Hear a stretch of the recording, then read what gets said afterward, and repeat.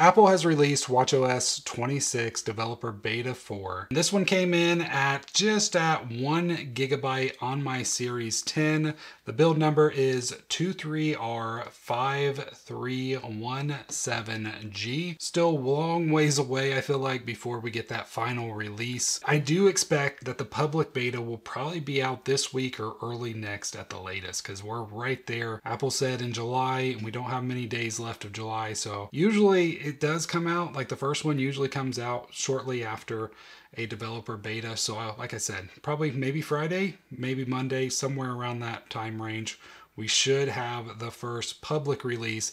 But I am going to say I highly recommend you do not download the public or any beta of the watchOS, because if anything goes wrong or you just don't like it, the only way to get it back to a non-beta is to send it into Apple. So let's go ahead and take a look at this and see what all is in this build. So first off, we're going to go ahead and lock the screen. It is the lock screen because they did update that in the last build, and it looks pretty similar. You can kind of see if you look at it just right, it kind of looks like it's connected like diagonally, but it's just the way the glass glare effect that they did looks. Maybe they tweaked it a little bit. It doesn't look as much, at least not on camera, as it does in person. So maybe they tweaked the lines a little bit there, but overall it still looks basically the same. Another area that they keep updating and changing is the control center. So you can see this is the way I've kind of laid mine out. I have a note one right up top so I can quickly create a new note, like a voice note, which is awesome. And you have the edit button down here, which then gives you the plus button. Now so we can go through. Apps are going to have the ability to add their own kind of control center widgets right inside this, which is going to make this thing way more powerful. I can't wait until we actually have ones that work. We're still going to have to wait until pretty much release before we get that with third-party apps, unless you can get on a beta with one, but you're probably not going to see one anytime soon. But I still am really enjoying the control center. I love the notes feature and the quick. I'll just even show you right here. So all I have to do is just tap this. It automatically opens up the new Notes app and it will automatically start. Now, right now it's on type, but I could have quickly switched it. Normally it is, I think the last time I used the keyboard, it was a type version of it. So it does default to the original keyboard, the last keyboard that was used, but it's still really nice because as you can see, it's automatically just transcribing as I speak. And then once I hit done, it's going to save this as a new note. We have some that I have pinned right here, but if I go right here, this is the one that we just created. So that's going to be really powerful. I really love the Notes app. I really love that being on the Apple Watch.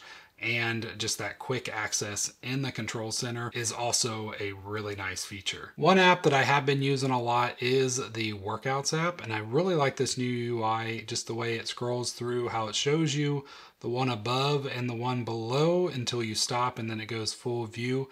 The Workout Buddy has also been really nice, so you can kind of just turn him on and off right here. Looks like in this build, for some reason, it turned him off and does not let me turn him on. It says it has to be connected to my phone, so for some reason it must be connected to my other watch since I had it off last. So let me go ahead, yep. So if I go and manually switch this back over on the watch app itself, you can see I have two right here. So I can switch it back to the Hermes watch, and then once it connects, I can probably come back out of here and hopefully still doesn't want to turn on right away, maybe because it's not physically on my wrist. But there was also a new voice for the Workout Buddy, so I really want to get to this. Let's go ahead. Oh, there it goes. You see it started, of course, right when I turned it off. So we've had a couple different voices, but I believe in either beta 2 or beta 3, I didn't really use beta 2, they added a third voice. So let's go through the voices because I feel like that would be nice. So the one I've been using is 2, and it's the guy voice. Way to get your workout started.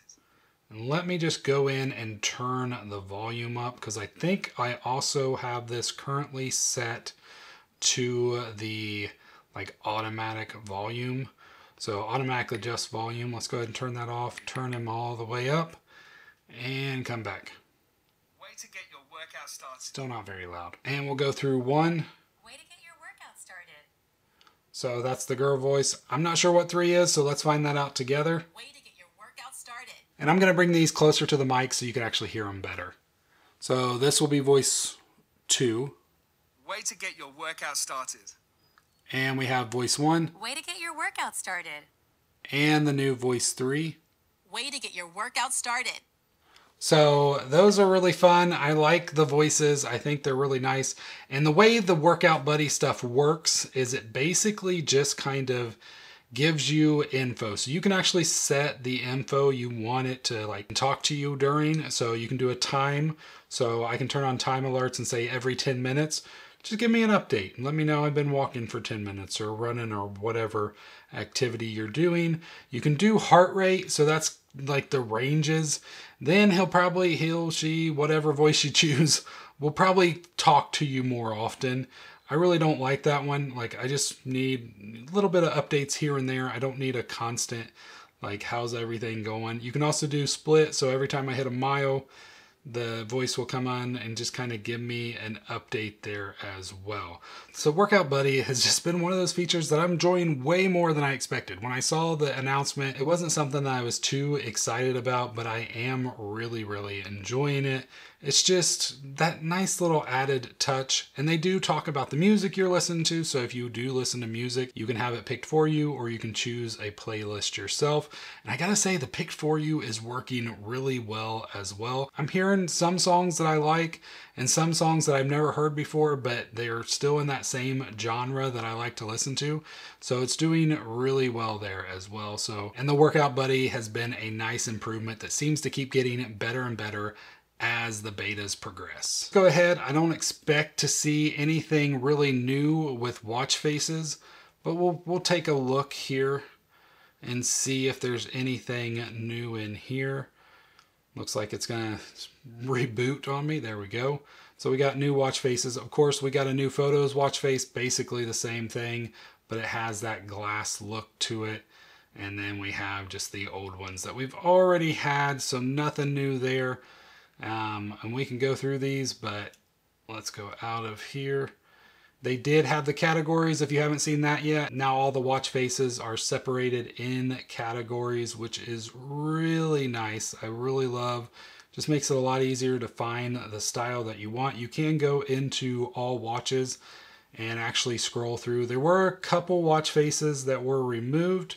One being the Toy Story. I've made multiple videos where I mentioned each one that was removed, and I'll just put them on the screen right now, the watch faces that were actually removed from these builds. I think there was up to like 5 watch faces possibly that have been removed.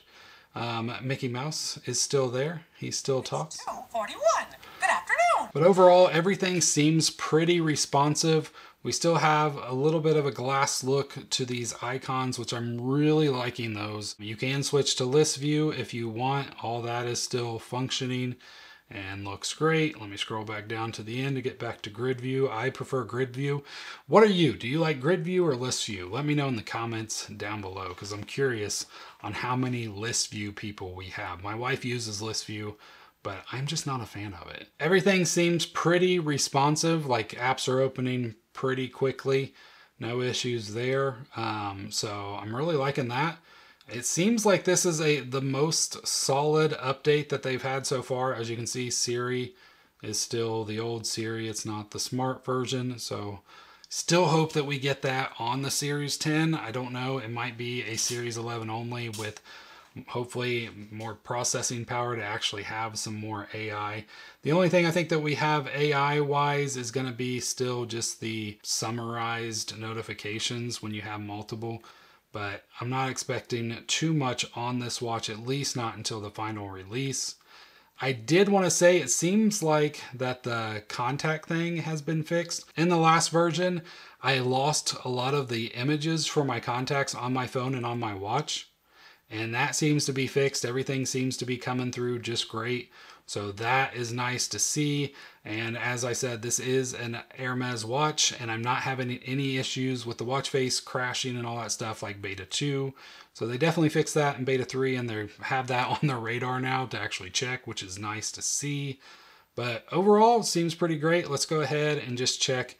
Obviously, this is way too soon to really talk about battery life and how it's doing because, I mean, it's basically just a fresh install. But I can do an updated video if you'd like to see one.